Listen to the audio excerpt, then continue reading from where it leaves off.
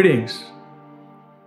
This week we've been talking about strange doctrines and emphasizing the need for us to hear the ministry of the Word, the preaching and the teaching of the Word of God that is the way the Bible tells us it should be done, and to avoid receiving various and strange doctrines because they could be harmful for the soul. They could be destructive to our lives. And so over the week, we've established several different criteria by which we can evaluate whether what we're hearing is good, the way the Word of God should be ministered. The last criteria I want to place before us is supernatural demonstrations. God always intended that those ministering His Word do it not by their own abilities, but by the power of the Holy Spirit. And God always intended that His Word be accompanied with demonstrations of power, with signs, wonders, miracles, healings, the transformation of lives, the breaking of bondages, the release of miracles. God always intended that, both in the Old Testament and in the New Testament.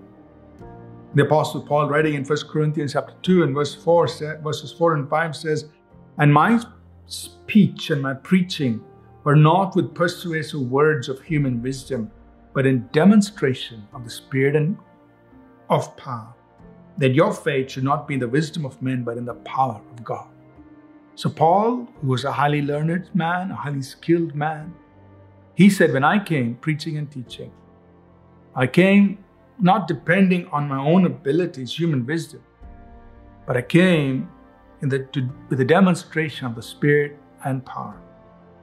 So that the faith of the people should be in the power of God, not in man's abilities.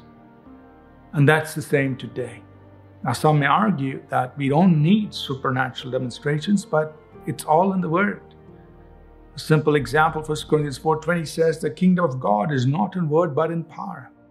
Are we part of the kingdom? Are we to pray, "Thy kingdom come"? Well, if the kingdom is in effect, then this verse is true. The kingdom of God is not in word, not just in word, but it comes with power, with a demonstration of the Spirit of God. And it is true. We are part of the kingdom of God. The kingdom of God is at work in our lives and being extended through our lives. We do pray, "Thy kingdom come." And so therefore, the kingdom is not just in word, but in power. So wherever we proclaim the kingdom, wherever we proclaim the word of the kingdom and teach people, we must expect the supernatural demonstrations of the power of God.